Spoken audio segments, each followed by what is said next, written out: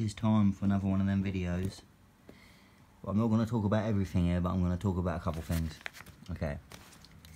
You can't go camping bushcrafting without a head torch. Can't do it. Can't do it. People say, oh no, but I'm asleep during the night time. What happens if you wake up and you need to take a shit?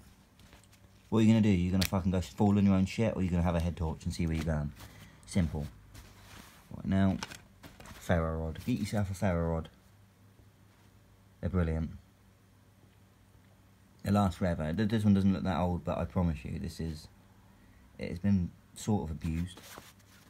On a little necklace there, so I don't lose it, because I was fucking losing. Pocket bellow. Blow into the fire. Spot on. You can't. This is the best 10 grams or whatever it weighs you will carry. That is the best, I don't know, best weight to usefulness around when it comes to fire. Pocket bellow. Bacho Laplander, pretty self-explanatory. I've beat this one, bent it. It has cut many pieces of wood. This is what I want to talk about here.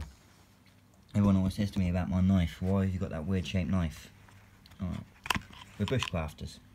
So Fiskers, oh it just says Fiskers stainless steel, I don't know if you can see that, can you see that? Yeah, you can see that. Good blade, good bit of fucking steel, but it's got the chisel on the end. It's not a knife, it's a carpenter's knife. So it's technically not a bushcrafter's knife, but I recommend people have a go with this.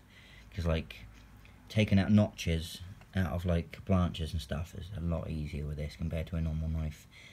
And you won't damage, you never got to worry about damage at the end because it's a fucking chisel. Brilliant, absolutely brilliant.